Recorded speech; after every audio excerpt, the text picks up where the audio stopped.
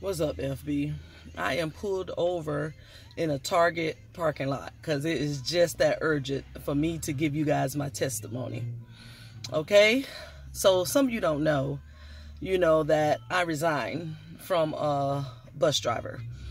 And you see, this was before all of this stuff is going on that they're protesting.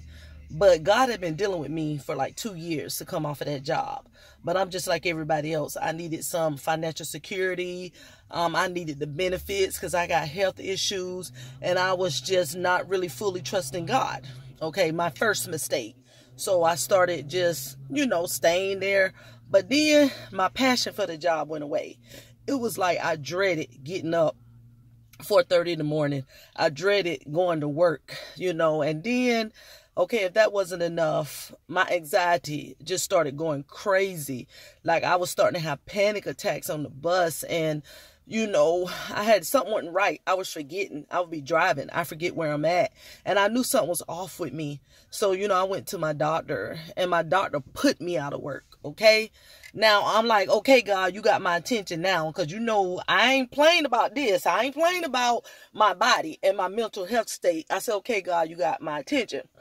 Within being worked out of 1 week, all of my symptoms, the muscle aches, the forgetfulness, all of my symptoms ceased.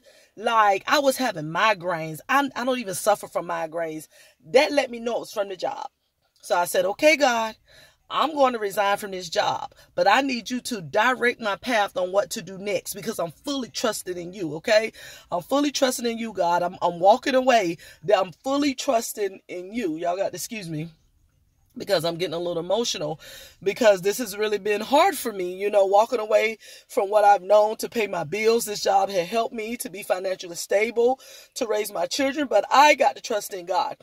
So after all that happened, see, that's why you got to go when God say go. Because God will make the situation unbearable when you have to leave. So if God telling you to leave, just leave. And about a month and a half ago, I had a dream about the darkness is coming. It's like the darkness was overpowering the earth. And I was running, and me and my family was running, and we got away from the darkness. And I'm immediately calling like my kids, like, what's going on? What are you into? Because my daughter Sarah, she was a focus in the dream. And later she revealed to me that there were some people around her messing with some dark stuff. And I was like, you got to get away from that. Something is coming. You better line up with the word. You got to get away from that. So God has been dealing with me in certain areas of my life. And I was like, okay, God, I'm going to leave this job. So I need you to direct me. Like whatever you have me to do next, I need you to direct my path. So there was a few jobs that came through, but it was so many different things going on with it. I was missing the training. I wasn't getting the emails. I said, okay, God, maybe that's not for you. So, I'm still just trusting in him. But let me tell you, I said, regardless of what happened, I'm paying my tithes. So yesterday I paid my tithes. All right. This morning, and also yesterday I was listening to my mentor.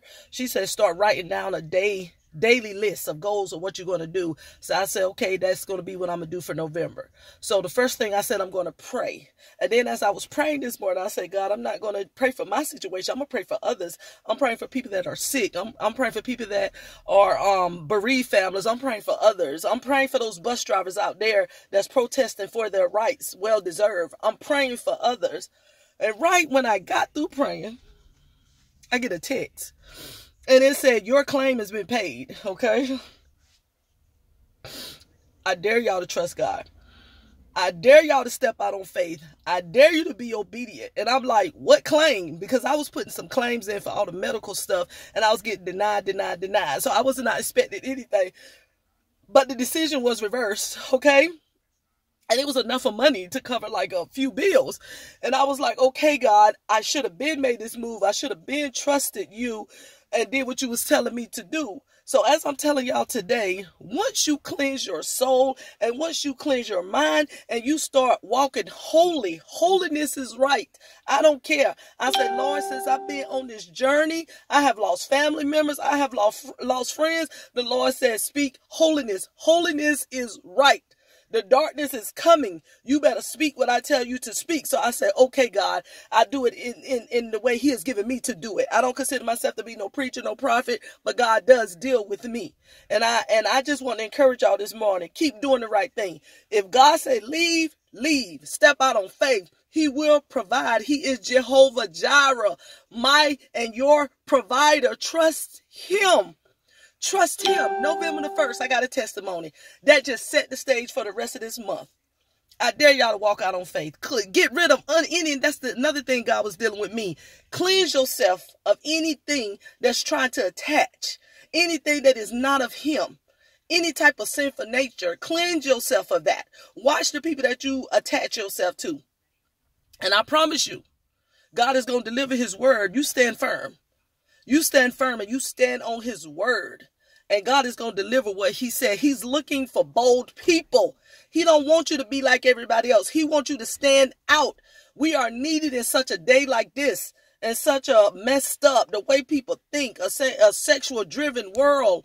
God needs somebody to stand apart. Everybody don't have to be behind the pulpit. This is ministry right now, what I'm doing. And I just thank God that I stepped out on faith. He had to start messing with my health for me to really listen, but he got my attention.